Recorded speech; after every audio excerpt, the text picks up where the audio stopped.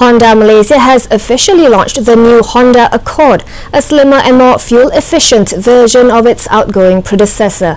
MD and CEO Satoshi Okada says the Japanese automaker is aiming to sell 2,800 units of the 9th generation Accord this year.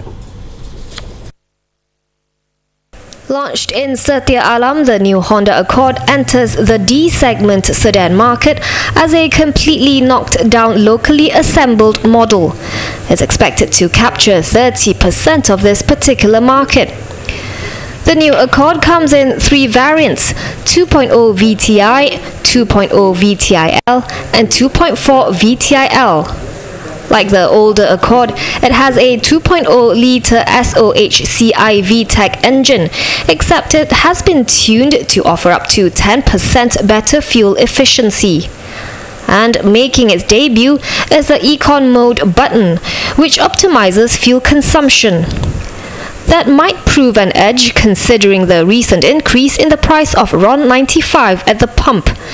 Satoshi, however, is choosing to remain cautious as the price hike would affect consumer sentiment.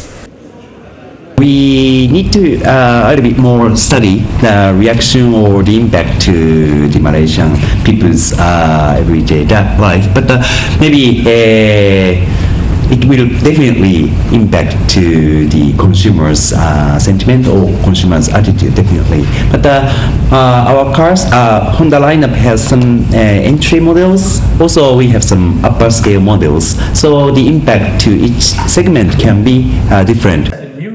Also included is the active noise control and active sound control systems, in addition to a strong insulation padding package.